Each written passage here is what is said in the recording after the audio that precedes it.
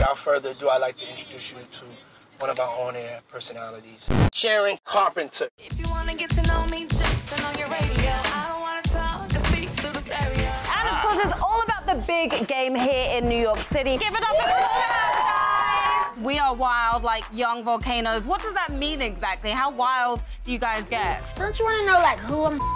I do, actually. That was my next question. Towards the end of this past season, you were a little banged up, a little injured. How are you recovering now? Can you still salsa a little bit? So you want to show me a few steps? Because I completely suck. Like, I've never done this before. I'm from England. We don't salsa in England. So you got to teach me, okay? Okay, so we're going to go right foot back. Okay. Left foot back. We've got exclusive footage of rapper Trina's performance in Baltimore, but there's one issue getting far more buzz than her music right now, and it's the big question. Is Trina pregnant? Busy man. Well, later in the day, fans finally got what they've been waiting for, the free mixtape comprised of a whopping 28 tracks. And it looks like the feds are watching. 2 Chainz is having to face the music 10 whole months after his arrest at LAX over possession of codeine, one of the main ingredients in scissor. Say hello to journalist and co-creator of The Gossip Game on VH1. Give it up for Sharon Carpenter. You can actually get a positive message from this, the fact that you can be a teen mum and still go to school. I have to commend the NBA for moving so quickly on this, first of all. This man is a blatant racist. He is a hypocrite. Spike Lee, I think, said this best, that he has the mentality of a slave master. Is this fashion or is this freaky? This is fashion if you're with 2 models. This is not fashion when you're with your 2 sons. Yeah. I mean, it's freaky, it's incestuous. I kind of have to disagree. I loved it. I absolutely loved it. I think everyone knows at this point that Michael Jackson... No, they should.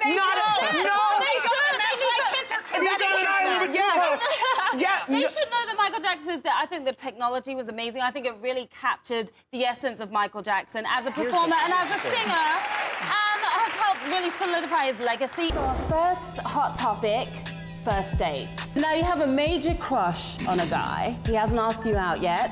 Do you do the traditional thing and wait for him to ask you out, hope and pray that he does? Or do you do the new school thing and go after what you want? The YouTube Music Awards is far from your average awards show. This innovative online experience is a true celebration of music in the digital era. Revolt, of course, was live on the scene. Now, Tyler, you had a few words about the award show on Twitter. You idiots decided to do the same.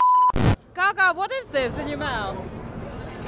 You are performing tonight. How excited. He loves you. He was just telling us he loves you. You're performing. See, he's starstruck. You are performing tonight at the YouTube Awards, the first ever YouTube Music Awards. So guys, we're here at the Madden Bowl right now. It's one of the hottest parties during this big game week. Trust me, I'm so not used to seeing these guys like this. This has got to be the best dress any of them have ever been scoring a touchdown. And talking of beautiful, you made it on GQ's Hottest Women of the 21st Century list. You didn't know? No, that's Are you serious? The one with Beyonce on the cover? No, I didn't know that. Yes. That's great. Okay, well, here I am to break the news. There was some controversy surrounding the album as well. So was it a tough time for you as well as kind of a celebration of this amazing music that you put out there? I didn't really get a chance to, you know, celebrate the music because I was fighting a murder case and I was going back and forth to court. I was trying to, you know, maintain and rap. I want to get your take on something that Snoop Dogg recently said. He said that he doesn't think hip-hop is ready for a gay rapper. And that's something that's been debatable after Frank Ocean came out. He said he doesn't think hip-hop will ever be ready because hip-hop is so, you know, masculine. Heck yeah, I think hip-hop's ready for a gay, You think lesbian... the fans are ready? I'm ready. I want to ask you about the essay. Brad Paisley wrote the essay about you. He said that you're not really into small talk and it's difficult for you to hide your feelings, right? That's true? That is very true. And what does a possible presidential contender listen to before a big speech?